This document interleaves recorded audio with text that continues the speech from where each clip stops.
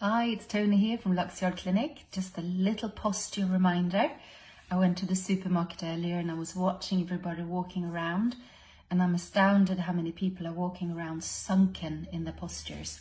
So instead of having their upright posture, they will either sink in the mid-back here, and then the head comes forward and they're totally unaware of it.